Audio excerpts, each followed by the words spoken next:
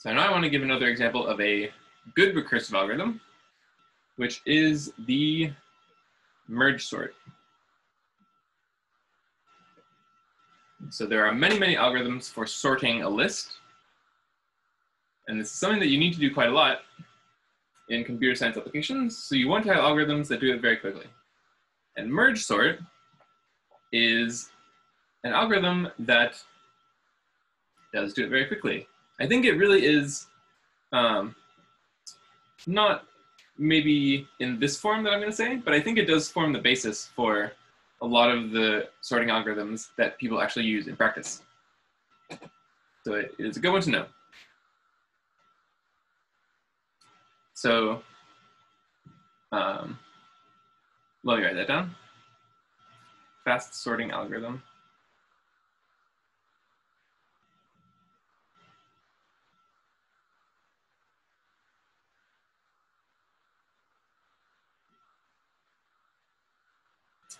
Merge sort, or maybe some variant of it, is often used in practical applications. So the idea of merge sort, it is a recursive algorithm, as you can guess, is to split our list in half and then sort each half and then merge them back together. This is where the name comes from. So we split list in half. We sort each half. This is the recursive part. And then merge the sorted lists.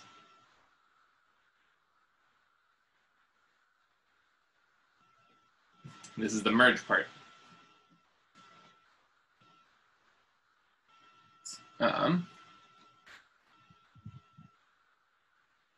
So let's talk about that. How does the merge work?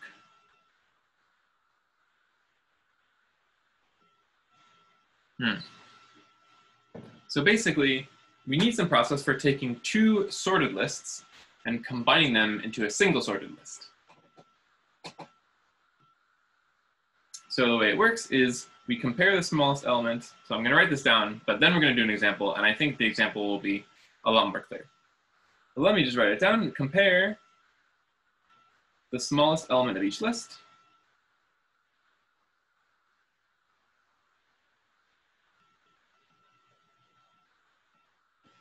and then whichever one is smaller,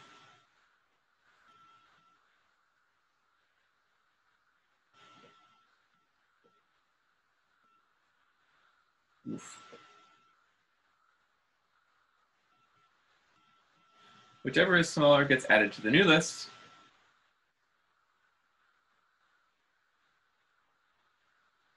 And then we repeat.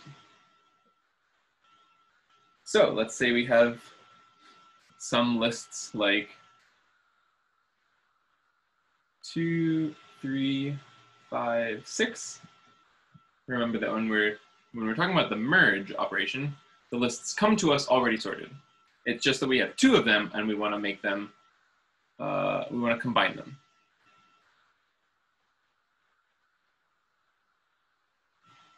So here are 2 sorted lists, and we're going to merge them. So how do we do that? We compare the smallest element of each list, and we find that this one is smaller. So we add that to the new list. And then we delete it from this guy. And then just repeat the process. Now, these are the smallest 2 elements. Which one is smaller? It is this one. So that gets added, and it gets deleted from its own list. Now, these are the smallest 2 elements. This one is smaller, so we put that in and get rid of it. Now, these are the smallest 2, and this one is smaller. So we get rid of that. And then, now this is the smallest. So we erase it and add it to this guy. And then you can see 6, 7 are going to be the last 2.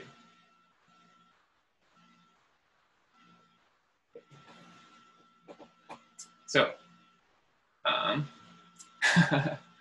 the lecture notes, let me rewrite these lists up here.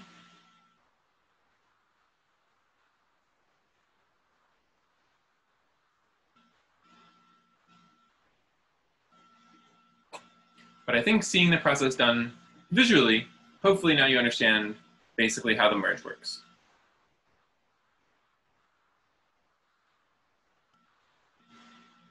So, what does the merge sort algorithm look like? So it takes as input a list,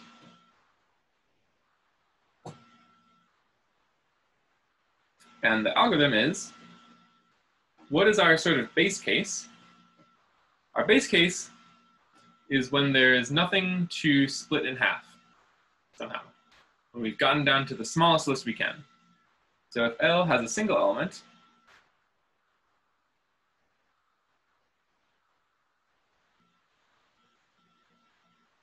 then we just return L.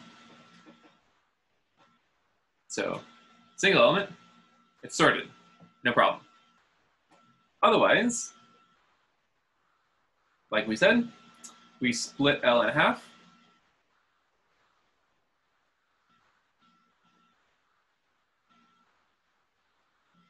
You get two halves, L1 and L2. And then we return. So we merge sort L1, we merge sort L2, and then we merge those two lists. And this is the algorithm. So let's look at a little graphical example. So let's say we have this list, 2, 4, 7, 6, 1, 5, 3. 2, 4, 7, 6, 1, 5, 3. Cool. This is what's in my notes. So let's run through a merge sort. So if this has a single element, it does not. We skip that step. And otherwise, we split it in half and then recurse.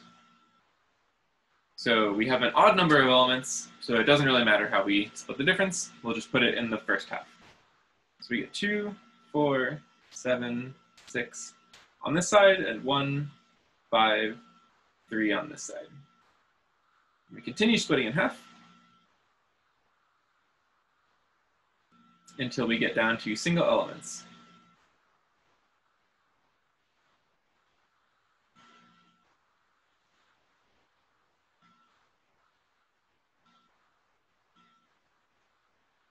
And then this is just gonna carry along for the ride. And now, so remember we kept talking about in a recursive algorithm, we have a sort of forward or downward step, which is when we are recursing. And then we have a sort of upwards or backward step when our recursions are returning. So this is the sort of forward step. And then we're going to continue downwards to write the backward step. So now we have our lists split into a bunch of tiny lists, and we are going to combine them with a merge at each stage. So let's start over here. We compare the smallest element in each of the two lists, and we put that one first. And then we repeat, which just means the other one goes second. Similarly here, so the smaller element goes first, and the bigger element goes second. And similarly here, this thing is still just hanging out.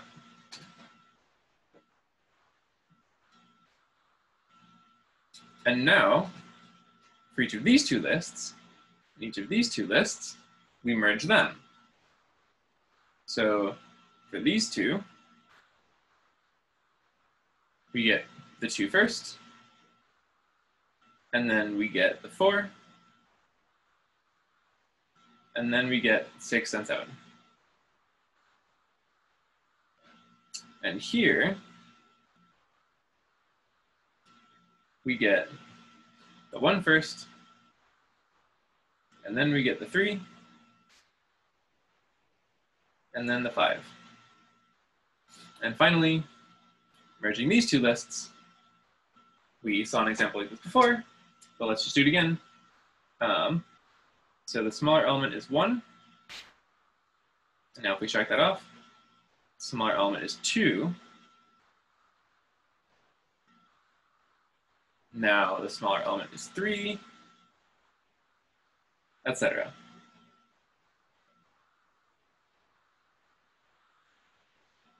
So we get the 4, then the 5, then the 6, then the 7.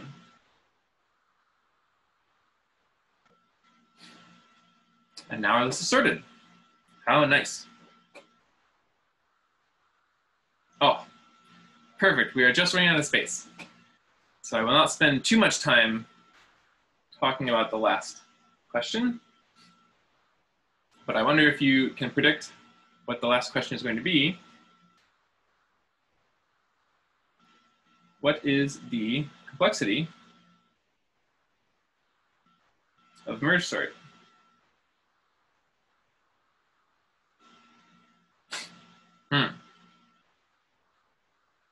Well, so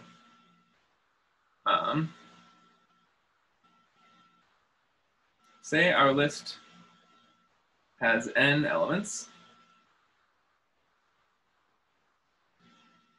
Then if we look up in this diagram that we've drawn, how many comparisons does a merge take? So let's say that we're just measuring the number of comparisons because that's essentially all that we're doing with this algorithm. It's just a bunch of comparisons to put things in the right order. And how many comparisons are there in a merge? Well, we saw for each comparison, we add 1 element to the list. So the number of comparisons is about the number of elements in the list, plus or minus 1 maybe.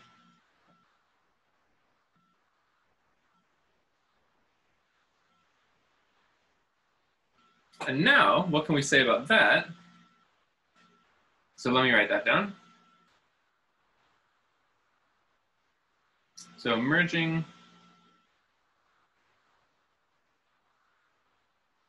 a list of n elements takes about n comparisons.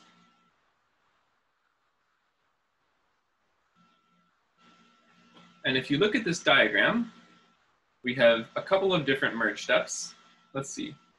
We have 1, 2, 3 merge steps, or sort of like merge layers. And in each case, we have different sizes of lists that we're merging.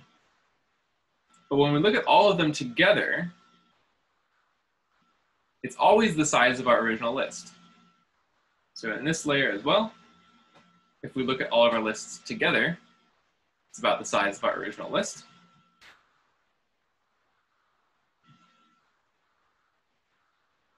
So in each layer of our diagram, we use, so let me change this n because I want to use its, let's say it's a different thing. So merging a list of m elements takes about m comparisons. So in each layer, we use about n, which is our original size of our original list. So in each layer, we use about n comparisons.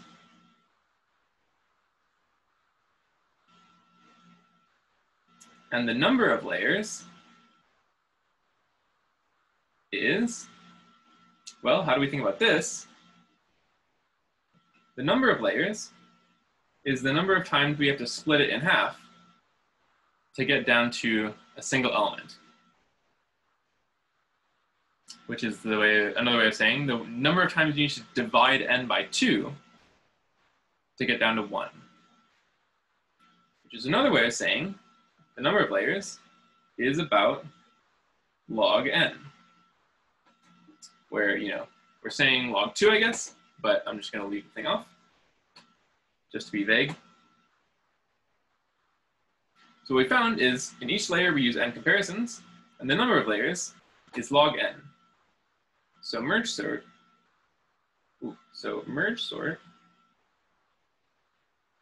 is O of n times log n, because we just multiply the number of comparisons in each layer times the number of layers.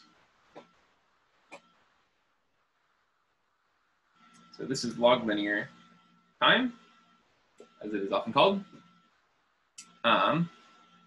And a quick note is that this big O of n log n is actually the best you can possibly do, at least for a comparison sort, which is the category that this falls into.